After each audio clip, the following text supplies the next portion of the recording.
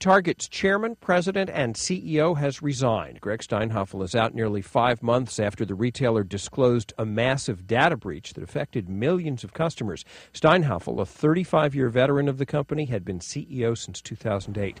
His departure suggests Target is trying to get past the breach and deal with lagging sales and profits, which have suffered in its wake. Target's chief information officer resigned earlier this year.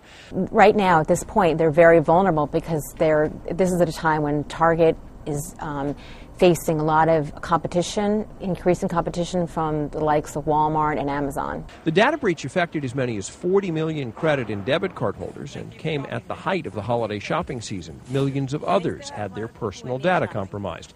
The incident also raised awareness into the vulnerabilities of magnetic strip credit cards and pushed Target to implement more secure payment technologies. It accelerated its $100 million plan for chip and PIN technology by 6 months. And it also just recently announced its venture with MasterCard, which will be issuing new chip and PIN cards that are Target branded. That technology isn't expected until next year and will only deal with Target checkout machines. Analysts say that until chip and PIN is adopted more extensively, the likelihood of similar breaches will continue to plague retailers. Warren Levinson, Associated Press.